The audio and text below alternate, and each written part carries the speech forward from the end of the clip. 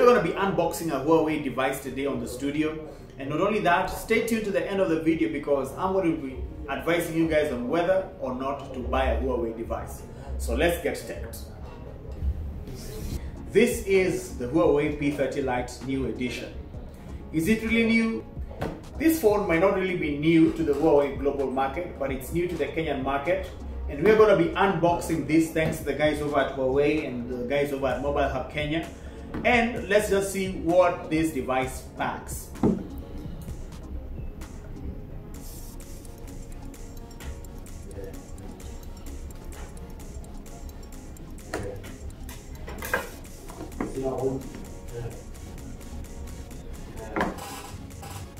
We've got the phone. Let's just put this aside. Let's just see whatever we have here. Well, we've got a SIM card ejector tool. We've got a quick start guide, manual. At least they give you a free case together with that. This is the new Huawei quick charge adapter. Gives you 18 watts. We've got the USB Type-C. At least inside here, they also give you some headphones. So this is what you get inside the box of the device. So this is the Huawei P30 Lite. It has a 6.1 inch screen. They still retain the notch up here on top. I don't really like notches, but well, up here they have the earpiece grill. Down here you've got the microphone, the speaker grill, the USB Type-C, and the headphone jack. It's amazing in 2019 to see a phone that still retains the headphone jack, but that's very good of Huawei. So let's just go ahead and remove this plastic. It's amazing. This color is what Huawei calls peacock blue. It looks very nice. It's more of a bluish gradient. You have light blues on top and dark blues down here. You have your 3 cameras here, the triple camera setup. The main, the wide, and the telephoto. Looks very nice.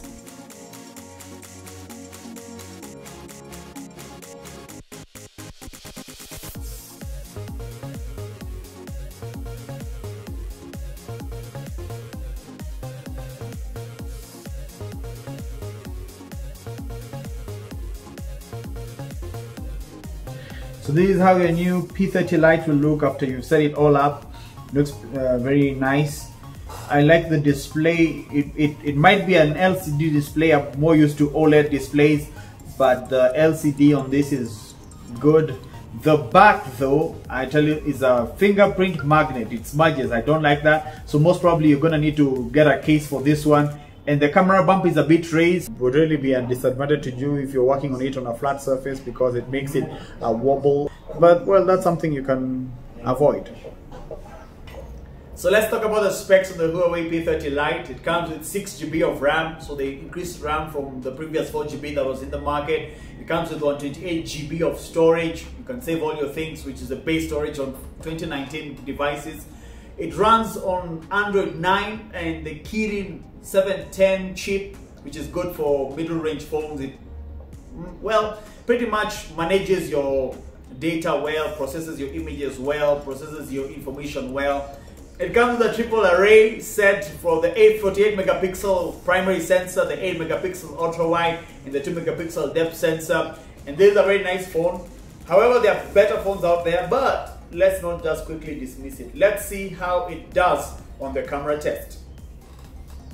So let's test out the cameras. We're going to begin with one photo just right here in the studio to test out how it would do in, well, minimal lighting condition.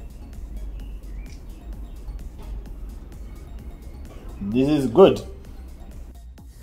So these are some of the pictures we took on the Huawei P30 Lite new edition.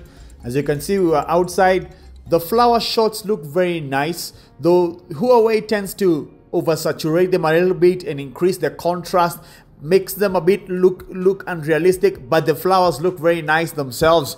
We are out here on some rooftop. This is the 0.5 zoom or the ultra wide, the primary. and the 2x telephoto. And as you begin to look at these pictures, you begin to realize that they begin to lose some clarity and attention to detail and image quality as you move from the three different modes. As you can see, when you look at the skyline on these pictures, it makes them look so blue. This is not how the sky looks, so the AI makes it look blue to an extent of looking unrealistic.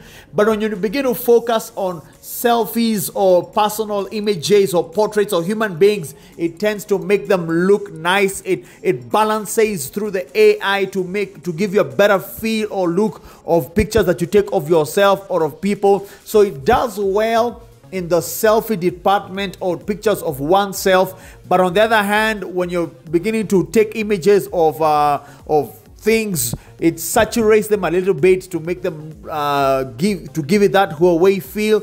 And as you begin to see, when you go through the three different modes, it loses some level of clarity on them. This is a photo we took of a fence. When you look at the first image, which is the primary, it looks very nice. When you go to the ultra wide, it increases the contrast and the saturation, and you're wondering, these are two different pictures from two different devices, but this is from one device standing at the same spot. But when you try and take portrait, or the focus on this camera, when you're taking pictures of individual things, when it catches the focus, it takes nice pictures. It blurs out the background to an extent, making it look nice. So these are nice pictures to take from this camera. But when you go to the night mode, as you can see on this picture, you can almost see nothing on the first picture. That is night side, or that is pictures that are taken at night. This is the second picture we took with the flash. It kind of improves it. This is a picture we took of a subject that had a bit of light in itself. So when you're talking about low light photography on the Huawei P30 Lite, it does not do good job. But during daytime, it takes very nice pictures. If you can deal with the oversaturation, well, that's it for you. But I don't like oversaturated images. So the Huawei P30 Lite new edition. What are my final thoughts? I think the 6 GB that they vamped up from the 4 GB really helps.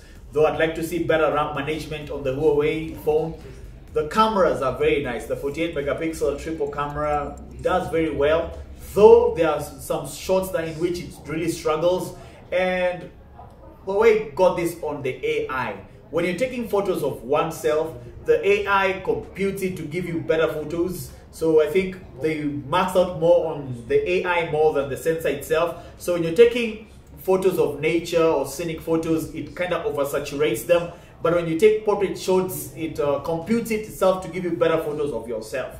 So this is more of a phone for those people who like taking photos of themselves or of animals, because the oversaturation on wide angle shots does not really good well. It's three modes: the 2x, the wide, and the ultra wide. As you're switching between those three modes, you will see that it changes quality in each and every image. So they really have to work a lot in making sure that the quality of the three different cameras that they put in helps you to get better photos. Though the depth sensing works well in portrait mode.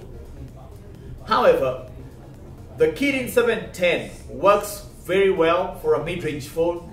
Helps you, you really notice it's very fast, its speed is well, works together in all the essentials in the phone. The 128 GB of storage helps you to store in your things.